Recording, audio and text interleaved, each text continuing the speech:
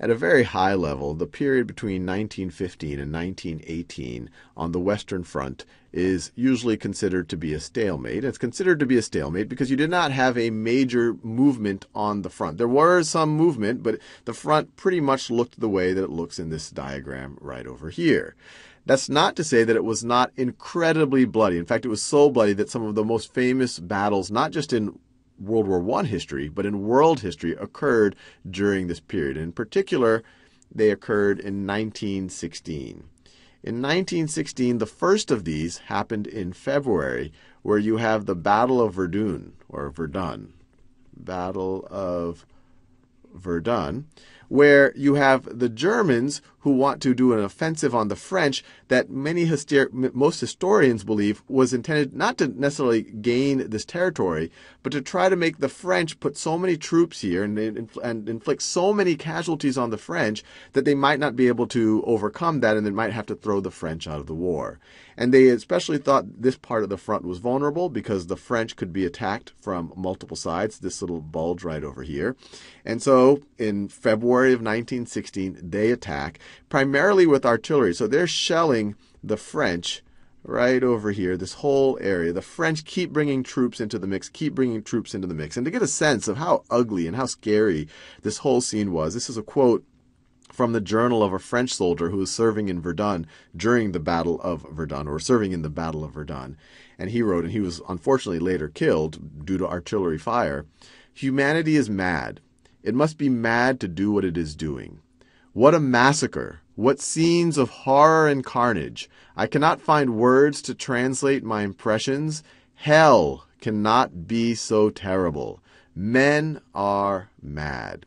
And this battle would continue through most of the year. As you go into the summer, that's kind of the maximum of the German offensive. This is some of the territory that they are able to capture. But as you get into the late summer, in July of 1916, the British and the French decide to do an offensive on another part of the front, right over here near the Somme River. So this right over here is the Somme.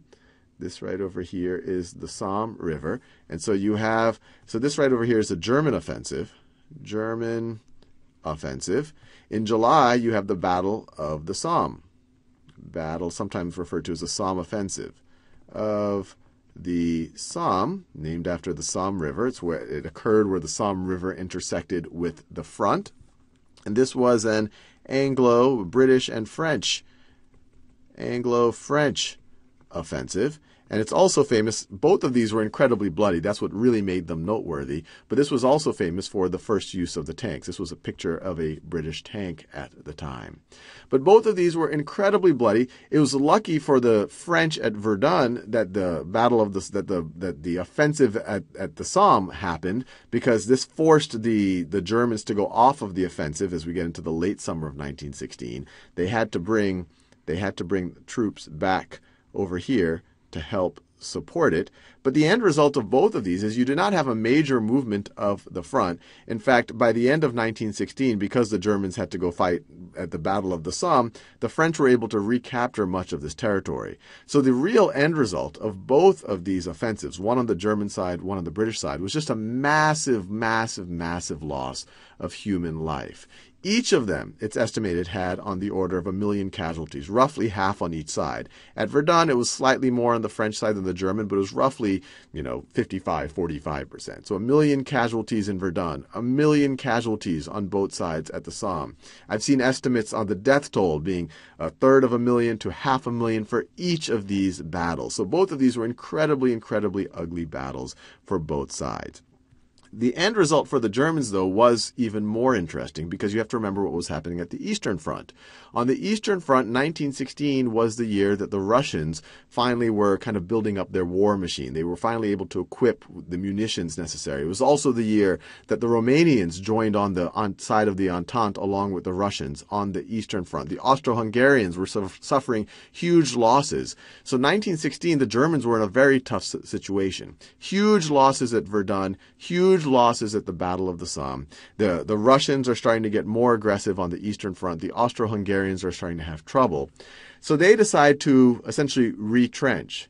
So they're going to start bringing more troops back to the Eastern Front.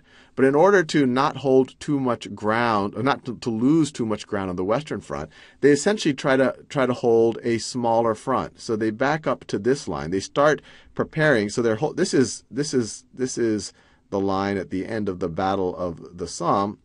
The Germans recognize that they can't protect this entire front. They want to protect a shorter front. So they began preparing to move back right over here, and they essentially, and this line right over here is named after the field marshal of the German army. It's called the Hindenburg line. Hindenburg line. It's no coincidence. It's the same name of the Zeppelin that blew up in the late 30s. It was actually named after Field Marshal Hindenburg, for whom this line is named.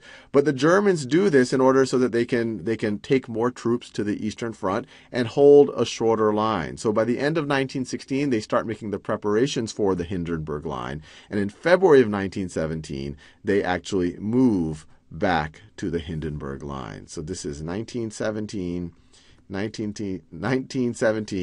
February. You have the Germans move to the Hindenburg line. Hindenburg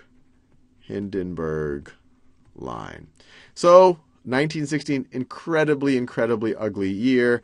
2 million casualties, not a lot of movement of the actual front.